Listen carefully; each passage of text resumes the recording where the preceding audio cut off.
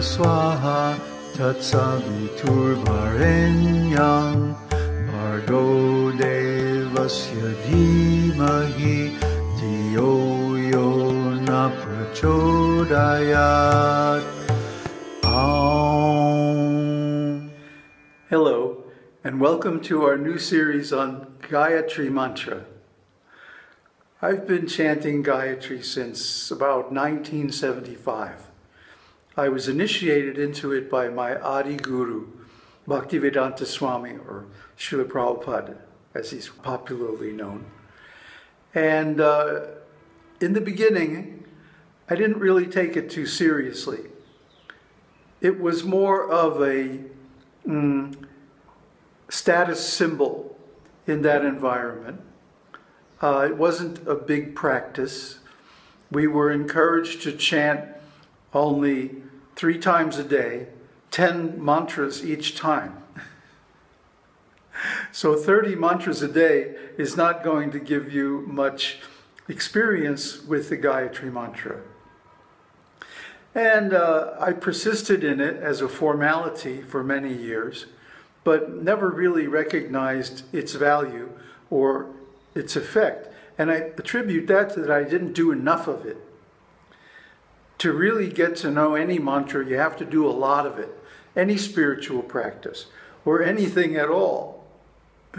If you want to play music well, you have to practice 8 hours a day, 10 hours, 12 hours a day, for a significant length of time. If you want to become a great writer, you have to try again and again and tear up so many drafts and start over again until you get it. And that's just the beginning. Anything that's worth doing well requires a significant investment of time and energy. Now, here we're talking about a mantra. But what is a mantra? It's really a method of experiencing happiness.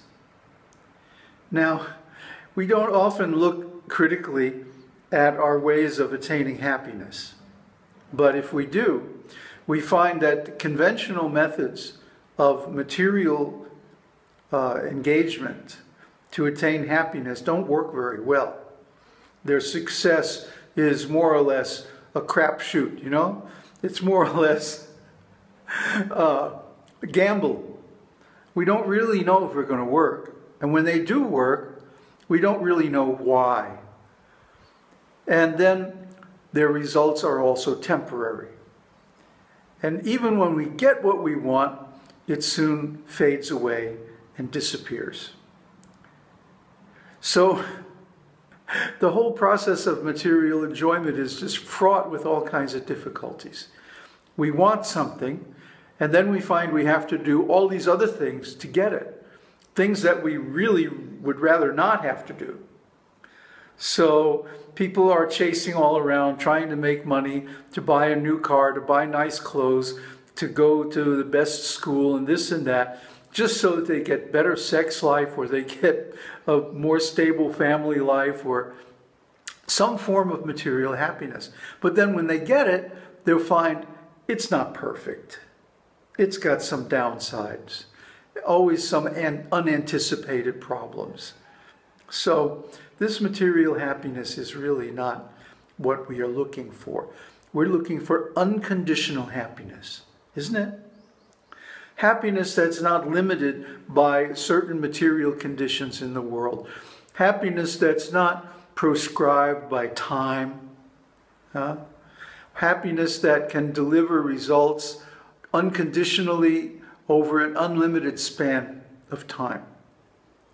That's the kind of happiness that's available through mantras like Gayatri. Of course, the Gayatri mantra that we chant is only one of a big family of Gayatris. Gayatri is a meter, a 12-syllable or 24-syllable, I should say, pada. 12 syllables or 24 padas, meter in Sanskrit poetry. So a pada is like I guess the closest Western term would be a phenom, a unit of pronunciation. And you have long and short padas. You know, for example, mala. Mala is 2 short padas, and it means a fault, a problem. But mala, with 2 long padas, means a chanting beads like this, with 108 beads that you use to count your mantras. So whether you have a mala or a mala is going to make a big difference. And so the long syllables are 2 padas, or 2 beats in length, whereas the short syllables only 1. That makes a big difference in the meaning and in the rhythm of the mantra. To really be effective, the mantra should be chanted in the proper rhythm as well as in the proper pronunciation. So we'll get into all of this in the detailed videos.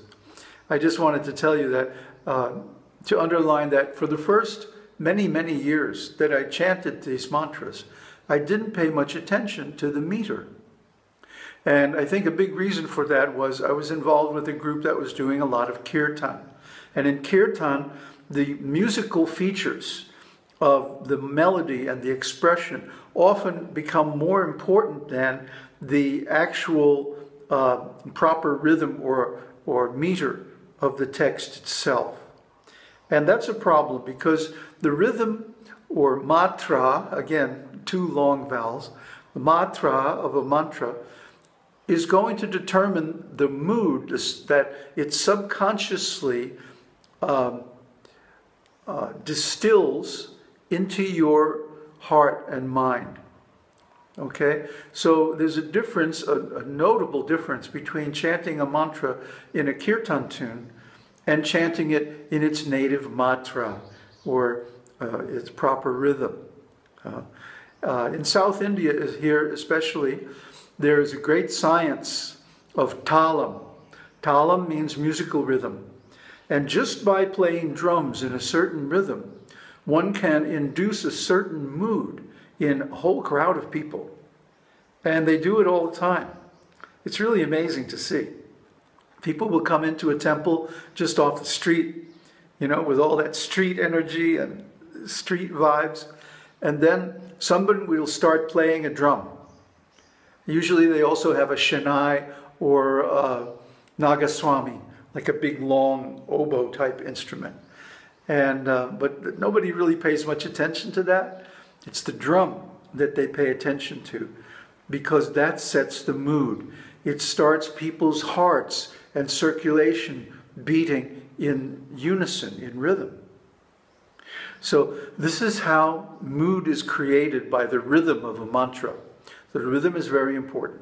Matra, or meter.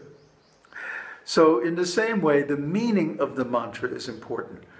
We were taught a meaning of Gayatri Mantra that was very theistic and very external, that the mantra was simply to worship the sun, or God as the sun.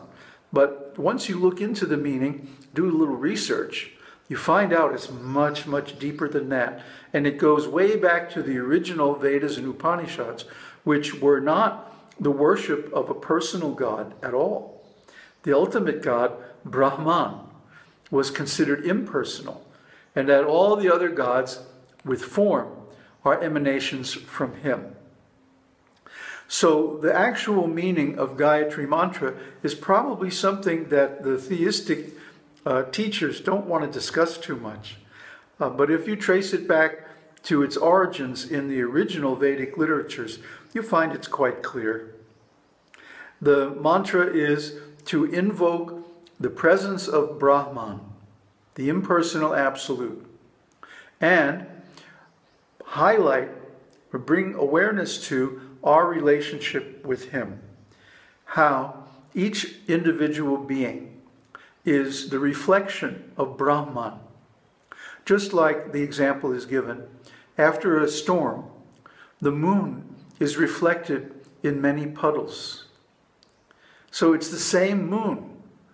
And if we look up in the sky, we'll see the same shape, the same light. But the reflection in the puddle is very small. Or like the sun, or any other object reflected in a mirror. The mirror doesn't think about what it wants to reflect. It simply reflects whatever is put in front of it. Similarly, the mind reflects whatever we direct our attention toward.